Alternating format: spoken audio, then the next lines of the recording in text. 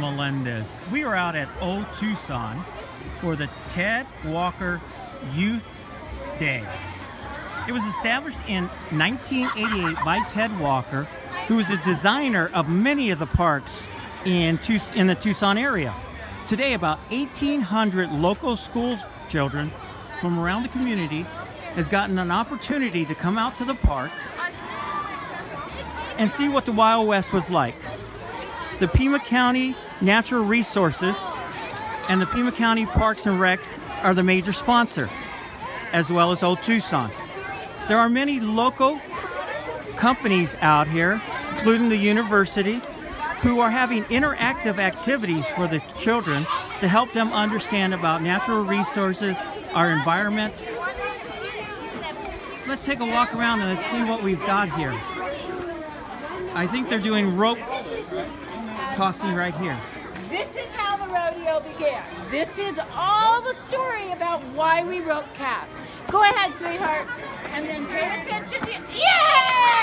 Look at you! Yeehaw! Thank you for staying in line. Yeehaw, cowboy! Now that calf is going to be able to be taken care of now and released back into the herd.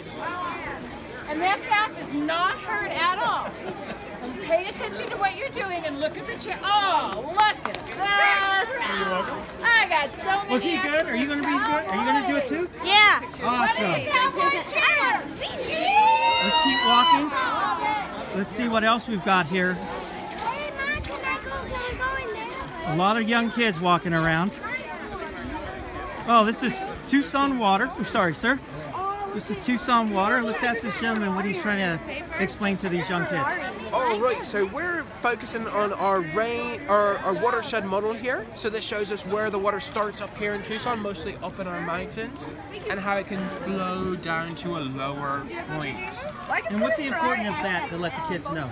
So the importance of that is just being able to understand that since we're down here in the city part of Tucson, a lot of that water that we'll get is coming